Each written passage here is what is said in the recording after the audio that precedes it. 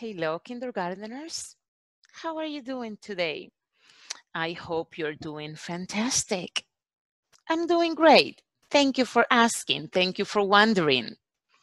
Well, today you are here with me to practice some math skills. In the last 2 weeks, we have been working with addition and subtraction problems. We have also worked with composing and decomposing the teen numbers. Just to review, our teen numbers are 11, 12, 13, 14, 15, 16, 17, 18, 19. With that, I'm going to show you the book we are going to work with today. This book is called 12 Ways to Get to 11. 11 is one of our teen numbers. But before we get there, we are going to review some concepts that are important for us to know. And they are the parts of a book. In kindergarten, we need to know the parts of a book, especially the external parts of the book. Right here, you will notice the title. The title is the name of the book. In this book, the title is 12 Ways to Get to 11. We also have the author and the illustrator. The author is the person who writes the words in a text. The illustrator is the person who draws the pictures in a text. All of this information could be found on the front cover. This is the front cover of the book. And this is the back cover of the book. This part right here on the side that holds all the pages, the front cover and the back cover together, it is called the spine. We make connection with this part because we also have our spine. So if you put your hand behind your back, you can feel your spine all the way from top to bottom. You could feel it. And the spine holds all of our bones together. So if you make that connection, it will help you remember what this part of the book is called. The spine holds all the pages, the front cover and the back cover together. Now, books also have some internal, meaning inside parts, that we are not going to cover today except for one. And that is a page that has a very important role. It is the title page, right in here. This is the title page, and we call it the title page because we could find all of the information, including the title, that we find on the front cover. Front cover has the title, the author, and the illustrator. The title page has the title, the author, and the illustrator. So kindergarteners, are you ready?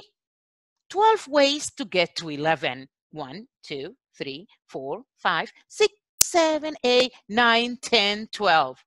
What? What happened to 11? Is it in the magician's hat?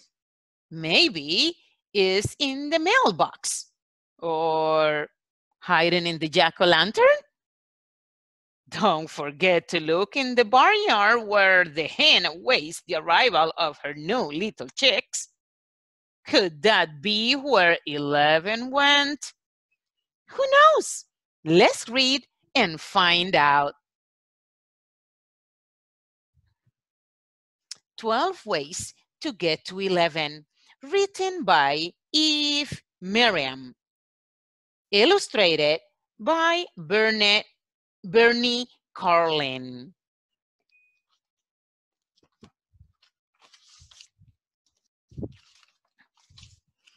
"12 Ways to Get to 11. 12 Ways to Get to 11, written by Eve Miriam, illustrated by Bernie Carlin. 1, 2, 3, 4, 5, 6, 7, 8, 9, 10. What is 11? 12.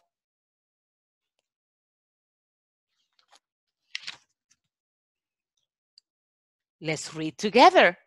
1, 2, 3, 4, 5, 6, 7, 8, 9, 10. Where is 11? 12. We need to keep on reading to find out.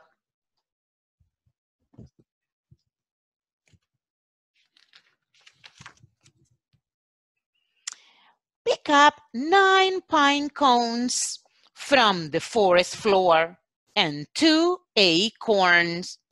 1, 2, 3, 4, 5, 6, 7, 8, 9.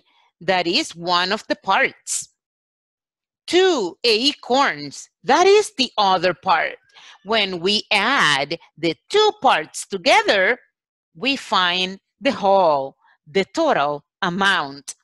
1, 2, 3, 4, 5, 6, 7, 8, 9, 10, 11. 9 plus 2 is 11. 9 plus 2 is the same as 11. 11 is the same as 9 plus 2.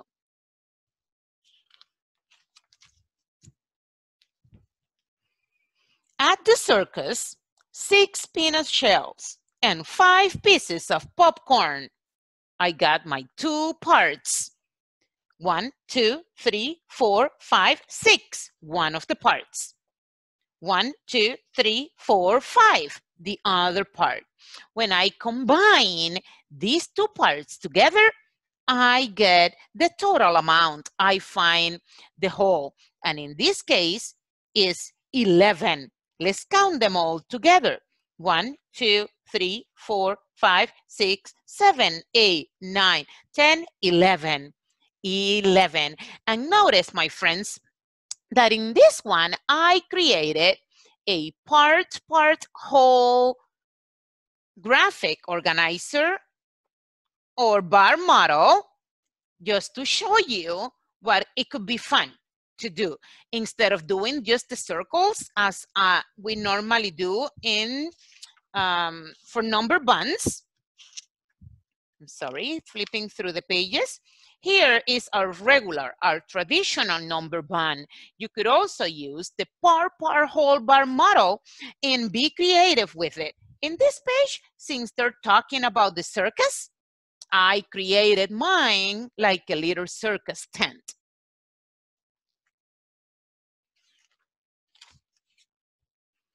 Out of the magician's hat, 4 banners, 5 rabbits, a pitcher of water, and a bouquet of flowers. So here I did my par whole model in the shape of a magician's hat. And notice how I wrote all the information. 4 and 1 is 5. 5 and 1 is 6. Now I add those 2 parts. 5 plus 6 is the same as 11. And now you get to count all those objects. Look at all the 4 flags, or banners. 1, 2, 3, 4. 5 bunnies, 6, 7, 8, 9, 10. With the picture and the flowers. Now we could touch and count. 1, 2, 3, 4, 5, 6, 7, 8, 9, 10, and 11.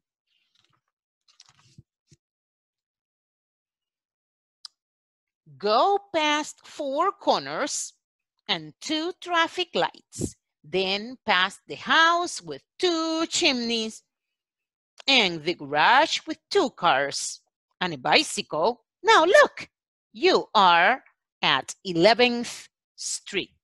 And here we are not going to do any mathematical operation.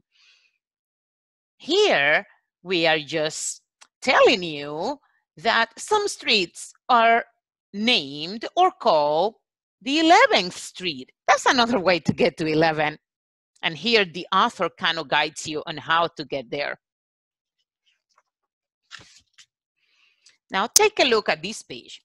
In this page, we have different information. Since we have different information, I decided to use circles to help us add them all together. 6 bytes, a core, a stem, and 3 apple seeds. I drew the circles for all of that information, and then I add them all together. What did I get? You got it, 11. Now we could count together. Are you ready? 1, 2, 3, 4, 5, 6, 7, 8, 9, 10, 11.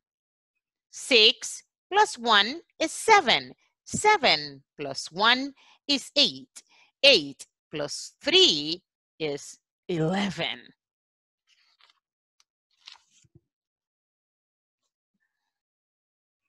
In this one, I follow the same information. The same way of counting all the objects they're listing. On the boat are 2 masts, a big and a little sail, 4 life preservers, a flag, a ladder, and an anchor. 2 masts, 2 sail, 4 life preservers, the anchor, the flag, and the ladder.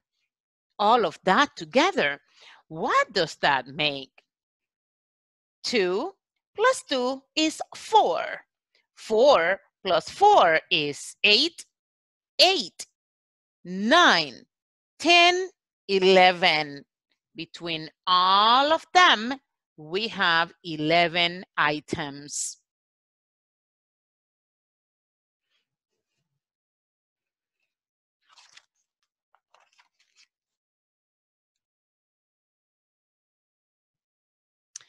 Three turtles sleeping, 2 frogs swimming, 1 lily pad, and 5 dragonflies darting on top of the pond. 1, 2, 3, 4, 5, 6, 7, 8, 9, 10, 11. Again, 11 things on this page. And here I show that to you using the 10 frame. We have 10 inside the frame and 1 extra one. We already know that 11 is 1 group of 10 and 1 extra one. 10 plus 1 is 11. 10 add 1 is the same as 11.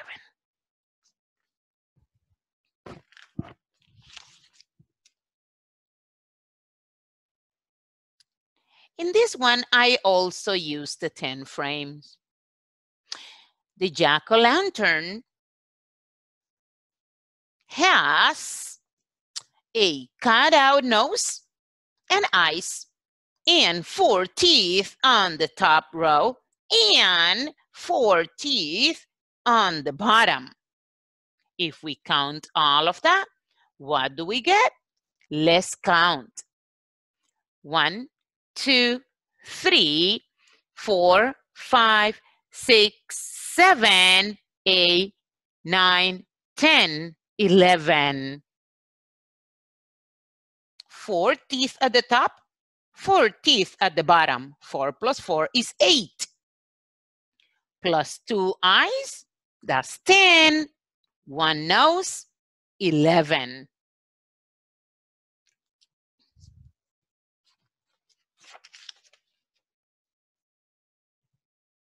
Look at this one. I made a picture like a mailbox. for my part whole model. In the mailbox, 7 letters, 2 packages, a mail order catalog, and a picture postcard. How many altogether? 7 plus 2 is 9. 1 plus 1 is 2. And 9 plus 2 is 11. 1, 2, 3, 4, 5, 6, 7, 8. I'm missing 1. I don't see it all. In the mailbox, 7 letters. Okay. Oh, here. 1, 2, 3, 4, 5, 6, 7. 7 letters. And 2 packages. They're right here. 1 and 2. A catalog right here. And the picture postcard right here. Now I counted carefully. And I counted 11. Do you see all of it?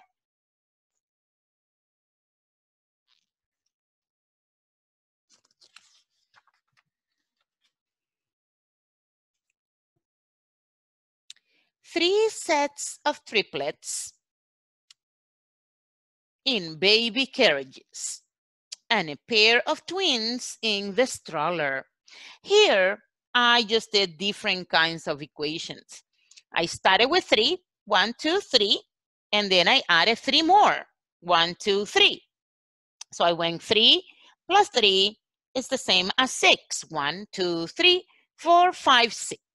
Now that I have 6, I wrote my 6 and I added these 3 plus 3 and I got 9. 1, 2, 3, 4, 5, 6, 7, 8, 9. And now that I have 9 on this page, I wrote my new equation. 9 plus 2 more.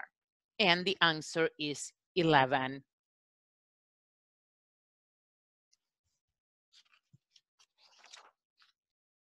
Oh, take a look at this one. Oh, I love this page. It reminds me of when we read the story of the 3 little pigs. I just made a text-to-text connection. Here, there are pigs, and we read multiple stories about the 3 little pigs. A sow, that's the mama pig, and 10 baby piglets. If we have the mama pig and 10 piglets, how many altogether? 11. And I also put it on a 10 frame to show you. The 10 piglets are inside the 10 frame. And the mama sow is outside the 10 frame. 10 plus 1 is 11. 11 is the same as 10 plus 1.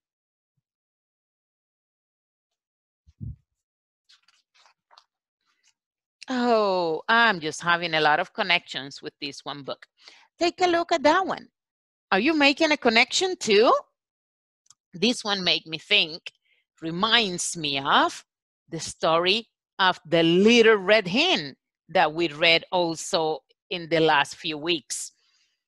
And notice, in this one, I use my part whole model shaped like an egg. So boys and girls, remember, when you're doing math, you could look at the theme that you're working with and you could create your problems or your graphic organizers to solve these problems in whatever shape you like. So this one is shaped like an egg.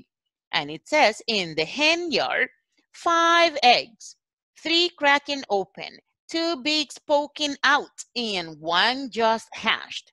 What I did here, I put the 5 that have not cracked yet. 1, 2, 3, 4, 5. I put it on one of the parts. And then I counted the other ones that cracked. 1, 2, 3, 4, 5. That was 5 more. I put it on the other part, but then this one hatched. So I added to one of the parts. 5 plus 1 is the same as 6. And now I add the 2 parts. 5 and 6 is 11. Now we could count all the eggs and double check. Ready? Count with me. 1, 2, 3, 4, 5, 6, 7, 8, 9, 10. You got it. 11.